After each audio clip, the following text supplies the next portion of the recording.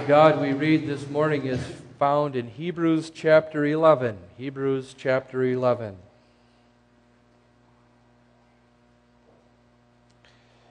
We'll read the first 16 verses, and I ask you to pay attention to verses 13 through 16 especially. I won't reread those verses, but those verses constitute the text that we consider this morning. Hebrews chapter 11. Now faith is the substance of things hoped for, the evidence of things not seen. For by it the elders obtained a good report. Through faith we understand that the worlds were framed by the word of God, so that things which are seen were not made of things which do appear. By faith Abel offered unto God a more excellent sacrifice than Cain, by which he obtained witness that he was righteous, God testifying of his gifts. And by it he, being dead, yet speaketh. By faith Enoch was translated, that he should not see death, and was not found, because God had translated him. For before his translation he had this testimony, that he pleased God. But without faith it is impossible to please him, for he that cometh to God must believe that he is, and that he is a rewarder of them that diligently seek him. By faith Noah, being warned of God of things not seen as yet, moved with fear, prepared an ark to the saving of his house, by the which he condemned the world, and became heir of the righteousness which is by faith. By faith Abraham, when he was called to go out into a place which he should after receive for an inheritance, obeyed. And he went out, not knowing whither he went. By faith he sojourned in the land of promise, as in a strange country, dwelling in tabernacles with Isaac and Jacob, the heirs with him of the same promise. For he looked for a city which hath foundations, whose builder and maker is God. And through faith also Sarah herself received strength to conceive seed, and was delivered of a child when she was past age, because she judged him faithful who had promised. Therefore sprang there even of one, and him as good as dead, so many as the stars of the sky in multitude, and as the sand which is by the seashore innumerable. Now the text. These all died in faith, not having received the promises, but having seen them afar off, and were persuaded of them, and embraced them, and confessed that they were strangers and pilgrims on the earth. For they that say such things declare plainly that they seek a country.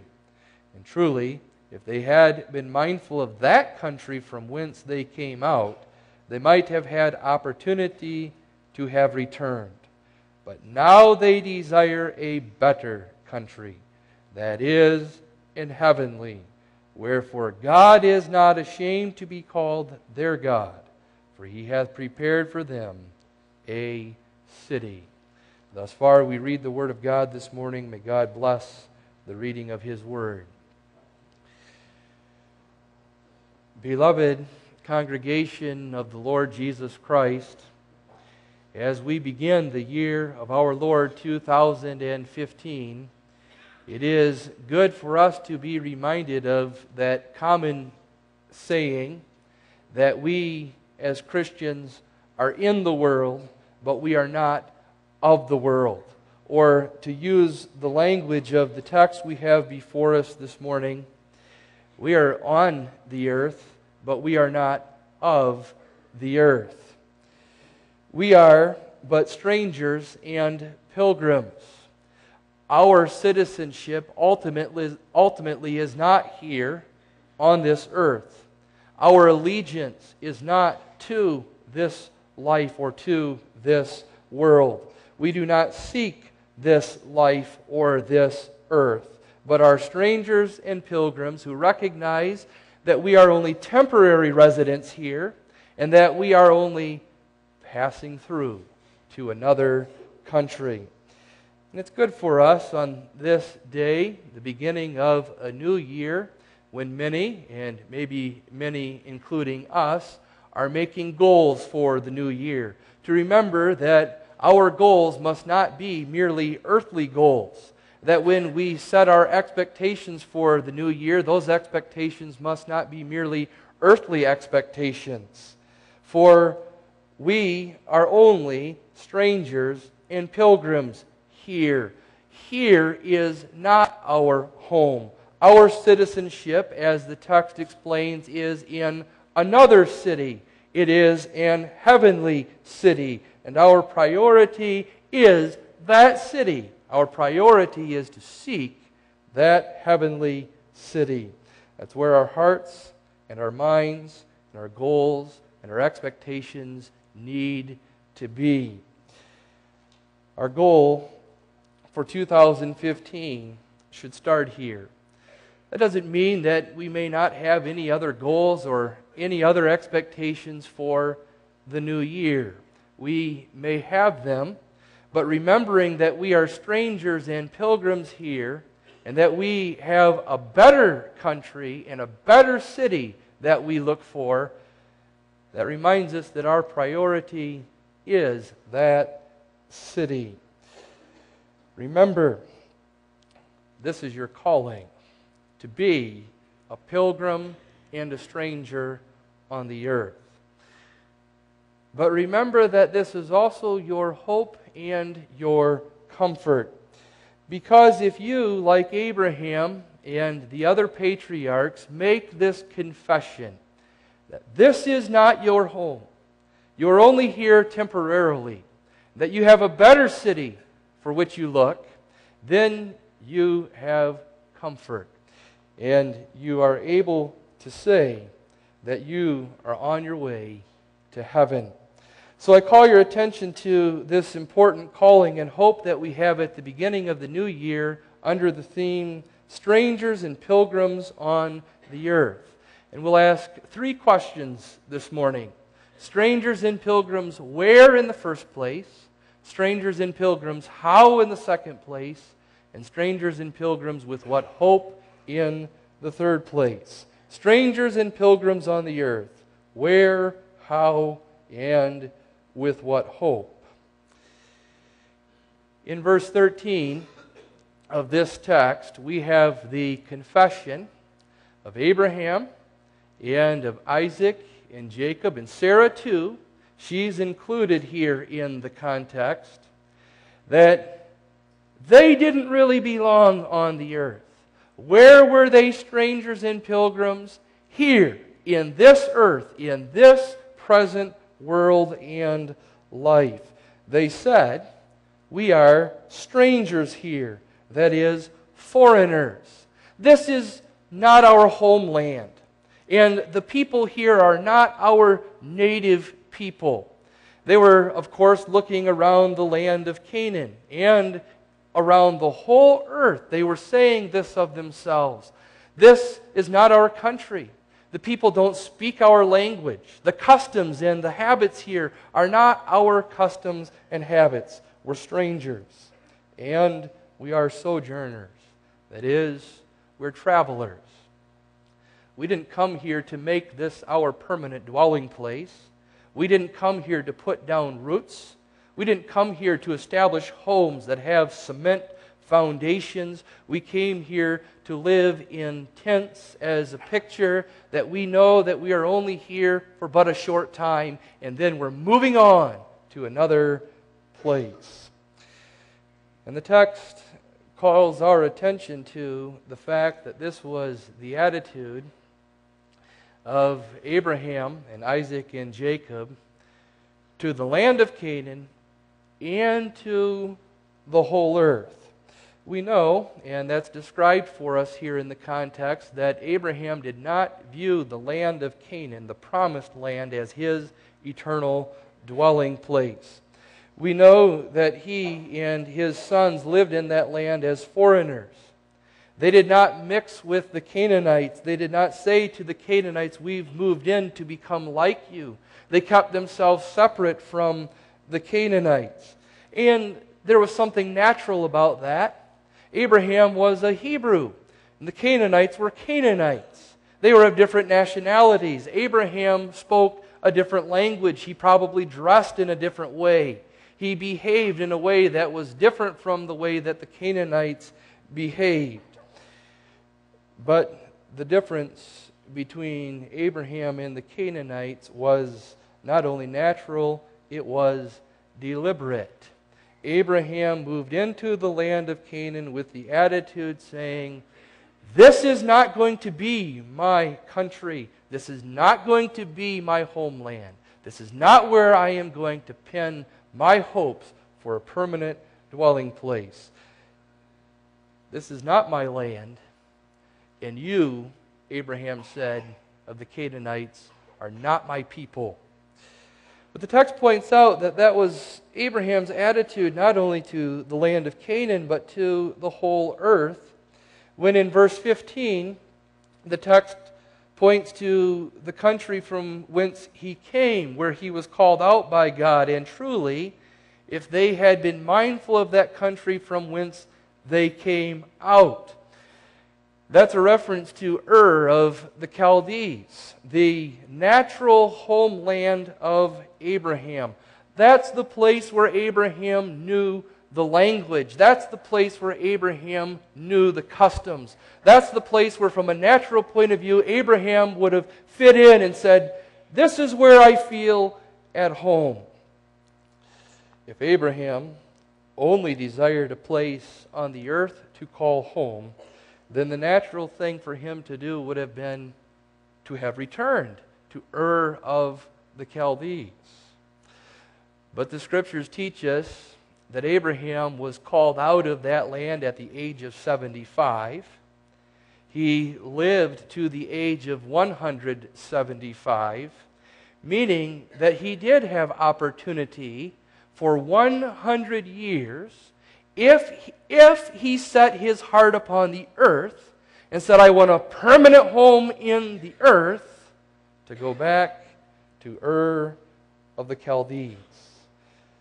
But Abraham made the confession, this earth is not my home. And so Abraham deliberately lived as a pilgrim and stranger in the land of Canaan. But understand that when the text says that this was his confession, that the text is pointing out then that it's not merely that the Canaanites rejected Abraham and said to Abraham, we're going to hold you at arm's length because you're different and we can see that you are different. That often happens. That often happens even for us today. When we as the people of God make a good confession in the midst of the world, live according to that confession, according to God's Word, in holiness, then the people of the world recognize that we are different. They see the light of salvation in Jesus Christ shining in us. They don't like that light. They recognize that it's different from the darkness in which they live, and they hold us at arm's length. They say to us, you're different. But the text is pointing out that it's Abraham who made the conscious confession, and Isaac and Jacob to say, we recognize that we're different. We recognize that we are not like you Canaanites. We're not like you people of the world. They recognized that the Canaanites were different, especially in this regard. They made the land of Canaan their home. That is, they made this earth their home. They loved the earth. They wanted to make the earth their permanent dwelling place. They loved the riches and the things and the pleasures of the earth, and they lived for those things and worshipped them. Abraham rejected that. This will not be my home, and you will not be my people. Abraham was spiritually different from the Canaanites. From a natural point of view, he really wasn't different. Oh, we might say he spoke a different language, and maybe he dressed in a different way from the people of the land of Canaan. But really, from a natural point of view, he was just like the Canaanites. He was born of the earth, of earthly parents, and he was born of the flesh, and he was sinful by nature, and he loved the things of the world by nature. He had a natural attraction to the things of the world. He liked the things of the earth, its pleasures and its riches, just like the Canaanites. But Hebrews 11 teaches us God gave to Abraham faith.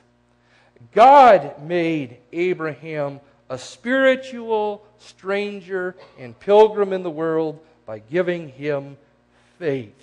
And that's the significance of the call of God to Abraham out of Ur of the Chaldees. That was God's call of Abraham out of the world into God's kingdom. And God gave to Abraham faith so that he would know God and that he would know that he had new promises and a new homeland. Spiritual promises of spiritual riches and of a spiritual place in heaven with God. And by faith in Abraham, seeing those promises, that's what the text speaks of, seeing the promise of salvation from sin through Jesus Christ, seeing the promise of eternal life in heaven, said, I will not make this earth my home, and these people my people. I'm a stranger and a pilgrim.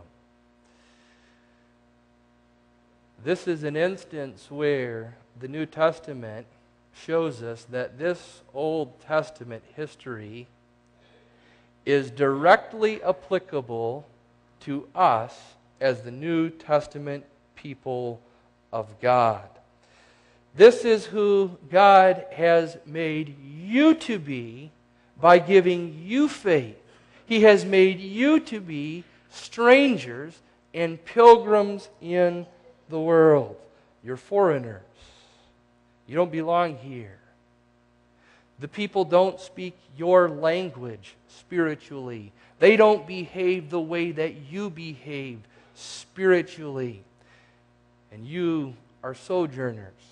You recognize by faith that you are just passing through. Now the question is, how can that be true for you and me, that we are not citizens of this earth? How can it be true of you and me who were born of the earth? We can even name the earthly city in which we were born. And most of us can probably even name the earthly hospital in which we were born. Yet, you're not a citizen of this earth. This is true because of the wonder of God's gift of faith and of His gift of salvation. The wonder is that when God takes hold of His people who are indeed by nature citizens of this earth and delivers them from sin, delivers them from their death, and works regeneration in them, new life, and gives them faith, God gives to them, that's to you and me, a new spiritual origin and a new spiritual homeland. Jesus indicates this when in John 3, speaking about regeneration, He speaks to Nicodemus not merely about being born again for a second time, but He speaks of being born from above, that is, from heaven. And that's what happens in regeneration. When God renews life within His people, He gives them life that comes from heaven. And that's the new man that you and I have now. Our old man is from the earth and of the earth. But that old man has been put to death through Jesus Christ, and God has given to us a new man. And that new man is not from the earth. That new man is from God in heaven. That new man is from the Lord Jesus Christ who has ascended into heaven. That new man. And we can say this of ourselves, even as we live here on this earth. I'm not really from here. I came from heaven. I came from God. That's probably the reason, the second reason why in the text we read of the earthly homeland, Ur of the Chaldees, from which Abraham came in verse 15. You see, the full meaning of the word pilgrim is not merely a traveler, one who has traveled to a foreign or to a strange country. But it refers to someone who started his journey from home. He has a homeland, a place where he feels comfortable and that he considers home. And he's going on a pilgrimage, not to go find a new homeland, but to temporarily explore, travel in another place, so that he can return home. And the text wants us to understand that that homeland from which Abraham came and to which he will return is not Ur of the Chaldees. But the wonder of God's salvation of Abraham is that he now has faith in salvation and life that comes from heaven. In a sense, you can say this about all of God's people. They live here upon this earth, but they've come from heaven. And when Jesus comes again, they have the promise that they will return to heaven. So that's what Abraham experienced in his life. That he was from heaven and that he had the life of heaven that he was able to enjoy while he was on the earth. And that's our experience too, as those who have faith in Jesus Christ. We're strangers in the earth because God has made us different. God has given us the life of heaven. God has given us the ability to enjoy the salvation of heaven. Or to put it another way, to taste heaven. That's what we experience on the Lord's Day, isn't it? The rest on Sunday that we enjoy is a foretaste of the rest that shall be ours eternally in heaven. We experience now the forgiveness of sins. We experience now peace with God in our hearts. We experience a foretaste of the peace that will reign in the kingdom of heaven as we live in peace and fellowship in the church. And the point is that when we begin to taste salvation through the gospel of Jesus Christ, we lose our taste for the earth and the things of the earth. And we begin to say, these are not the good things. These are not the things that I truly treasure. These are not the things that I desire or seek after. Those who have faith, because they have life from God in heaven, that's why they say, this is not my home. These are not my people. I'm a stranger and a pilgrim on the earth. That's the confession that must be lived, that must come to expression. When Abraham and Isaac and Jacob confessed that they were strangers and pilgrims on the earth, those weren't empty words. And that was not an expression only of the way that they felt within their hearts and their minds, But that was an explanation of the way that they lived. They lived deliberately as strangers and pilgrims. And we need to ask ourselves this morning, how are we to do that? In this year, in this day, recognizing that we are strangers and pilgrims on the earth, how are we to show that in the way that we live? And perhaps I can begin to explain that by using an analogy and comparing our position in the world as pilgrims and strangers to certain kinds of immigrants that come to the United States of America. You know, there are really two kinds of immigrants.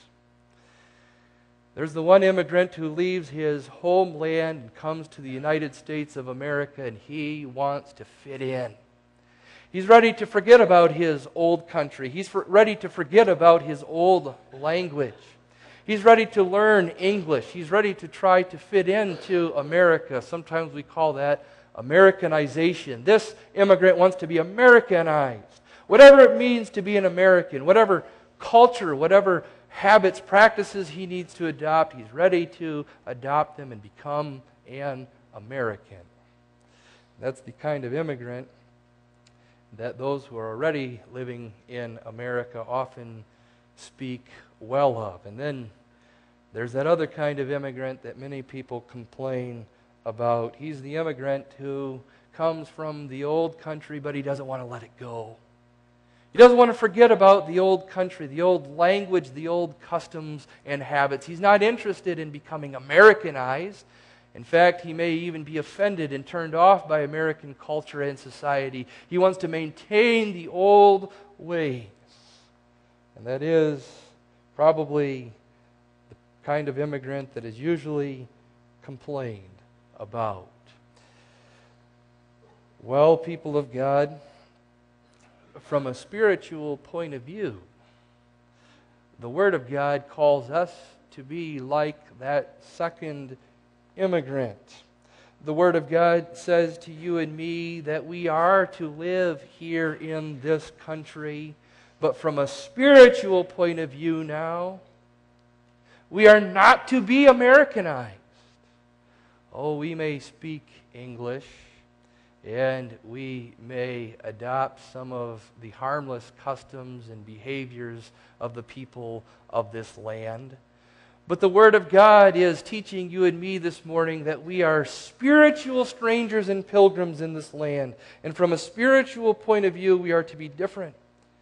This world's language, this world's behavior and practices may not be ours from a spiritual point of view. But now remember, this isn't simply our calling, but this is our desire. That's what the text sets before us here. This was the confession of Abraham and Sarah and their children and grandchildren. And this is our confession too. We say with our own hearts and our own minds, we're different. And we don't want to be like the Canaanites or the people of the world. Why would we want to be like them? They don't have life from heaven. They don't know God. They don't live for God.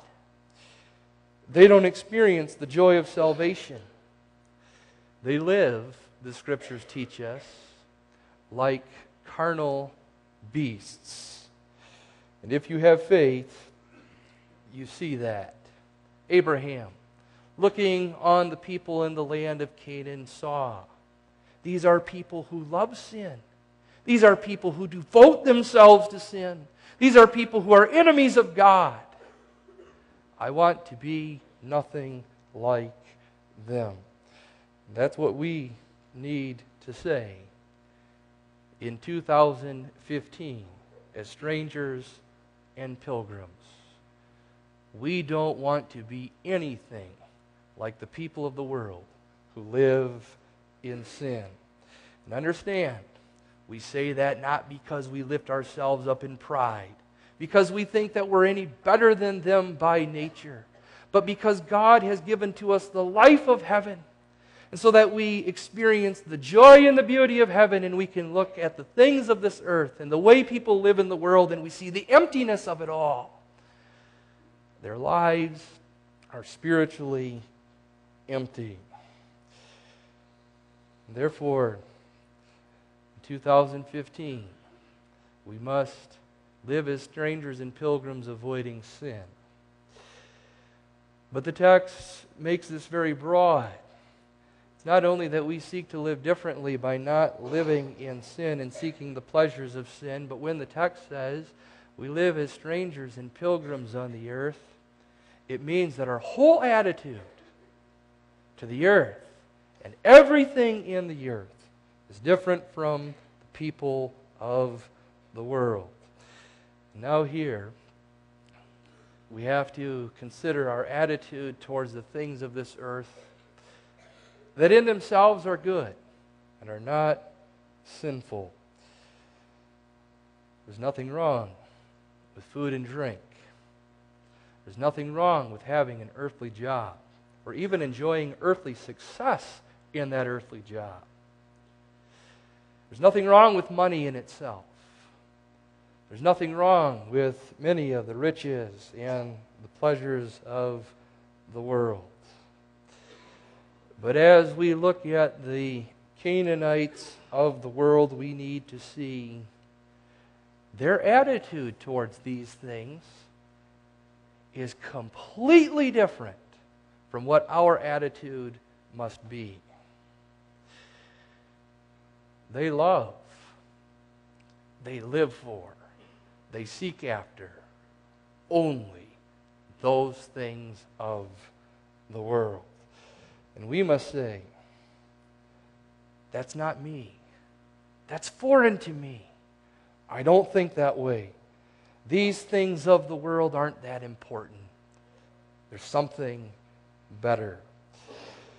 Perhaps here too, an example will help make the point. We need to have a different attitude towards sports than the people of the world do. It's important for us in the church. For example, I'm not going to say this morning that a Christian may not follow any of the teams or the sports of the world in a moderate fashion. Yet we must keep in mind that their dedication, their drive, their focus, their worship even of the activity that they are in may not characterize us at all. I think of an active NBA player who's in his later years of his career, who now that he is older, and he has been a superstar, now that he is older, has to dedicate himself even more than he ever has to his sport. He has to exercise strenuously. He has to follow a very strict diet and live what many people would consider a very difficult life, all so that he can perform on the basketball court. And the thing that particularly struck me was that he said, it's worth it. It's worth it to him. It's worth it to him to devote his whole life to basketball. And now we as Christians, by faith, need to say, no, it's not. That's not worth it. It's not worth it to pursue sports or the things of this world with all of one's zeal and activity. It's not worth it to seek after money, to seek after fame, power in the world. I have a different life, a better life. I have a living soul, a saved soul, and I will seek after spiritual things rather than the things of this world. And that's the positive. The negative is that as strangers and pilgrims in this world, we will not pursue sin. We will not set our hearts upon the things of this world, but we will seek after God. The world sees our calling as merely negative. The world says you Christians are negative. There's many things you cannot do when you make yourselves strangers and pilgrims in the world. But we need to be able to respond with there's the positive, there's the life of faith and the life with God that is so worth it. When we say negatively, we are not of the earth, we can say and must say positively, we are of heaven. Heaven is the place where we came from, and heaven is our home. And so we say, we've given up sin. We've given up the pleasures of the world. But that's so that we can enjoy citizenship in the kingdom of God. That's so that we can enjoy life with God as God's people living here in the midst of this world. And this is what we say to the people of the world.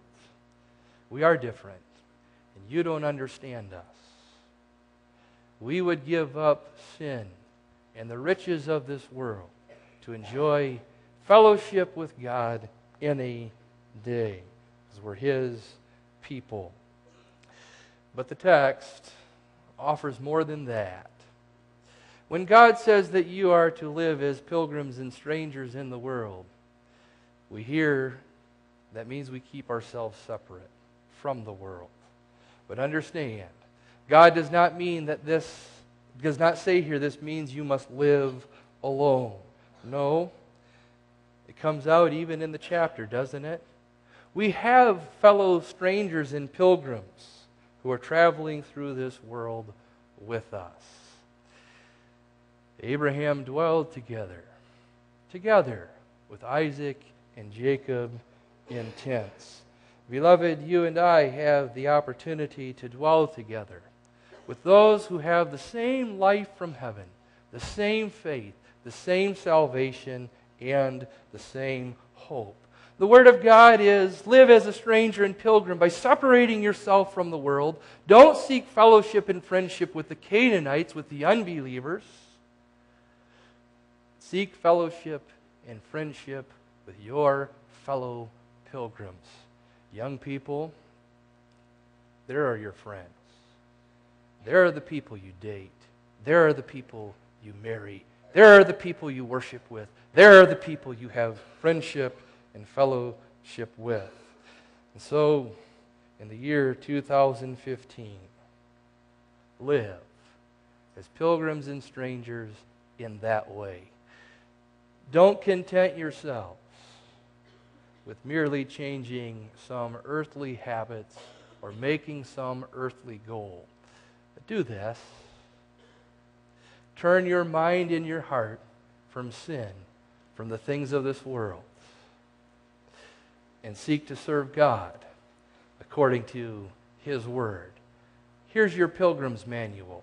Here's how you enjoy life and fellowship with God as His people on the earth. And if you do that, if you live as a pilgrim and stranger, you will enjoy rich friendship and fellowship with your fellow pilgrims and strangers, and you'll have hope all your life and die in hope.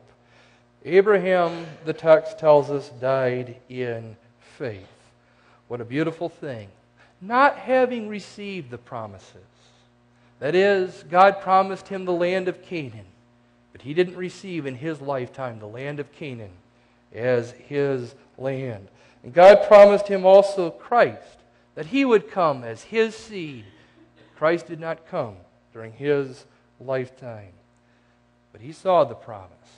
He believed. He believed. Christ is going to come.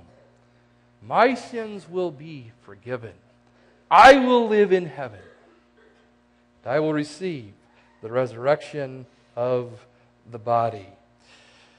What an important thing to die in faith. It's important because everyone does die. And that means that from a certain point of view, everyone is a stranger and pilgrim on the earth. We know, don't we, that there are many who won't want to reckon with that reality, many who deny this truth that they are pilgrims and strangers on the earth. They don't see that they're only passing through this life and only here temporarily. They want to make their home here in this world. They want to live here forever. And those who refuse to be strangers and pilgrims in this world, they will die. And when they do, they'll lose everything.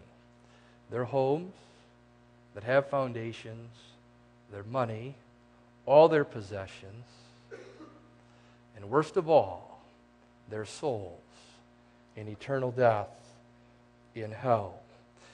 Those who live as pilgrims and die in faith have the hope of heaven. And they declare this plainly by the way that they live. People don't have to ask you, because if they see how you live, they'll have the answer to the question, why?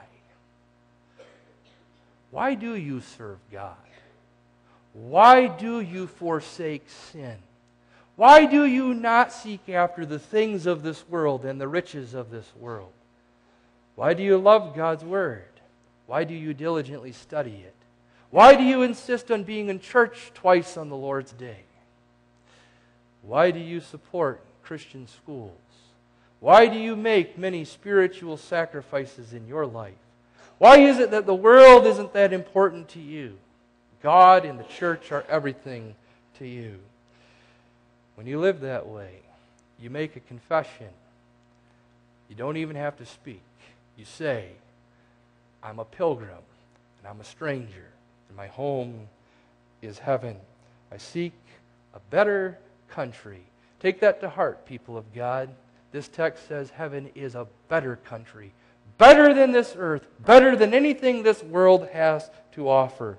It is the better country, or literally, fatherland. That's the word in the text.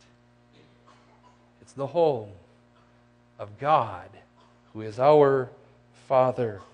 It is the place where God lives with His people in eternal covenant fellowship. It's the place where Jesus Christ lives with His people, revealing to them the full glory of God. It's the place where there's no more sin or death or sorrow. And it's the place that by faith we see. We know it's real. And this is our hope, that we will live in heaven. We experience it now, the life of heaven. And so real and rich is the experience of the life of heaven now that we know, don't we? We could never be content here. We could never be happy in this world, no matter how much God gave us in this life. We long for heaven, to be with Him in the sinless existence of eternal glory. We want Christ. Those who have no faith have no interest in God or in heaven. They don't care about sin. We seek a better country, the glory of heaven, by faith. And when we arrive there, then our status as strangers and pilgrims will come to an end. Then I will say, and you will say, I belong here. This is my home. This is where I am comfortable. I'm not moving on. I'm going to live here forever and ever. Beloved, in this year 2015, remember this confession, that you're a stranger and a pilgrim. You're not home here. Your home is heaven. Amen.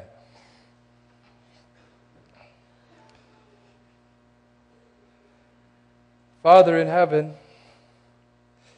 How we love to call Thee our Father in heaven. It reminds us that we are Thine, reminds us that our sins have been forgiven, that we have been adopted to be Thy children and heirs in Jesus Christ. And we love to call Thee our Father in heaven because it reminds us too that Thou art living in heaven as Thy dwelling place, and that one day it will be our home too. Until then, give us faith and preserve us in our faith, that we may not only call ourselves pilgrims and strangers, but that we may also live as pilgrims and strangers in the midst of this world. Forgive us all of our sins and preserve us for Jesus' sake. Amen.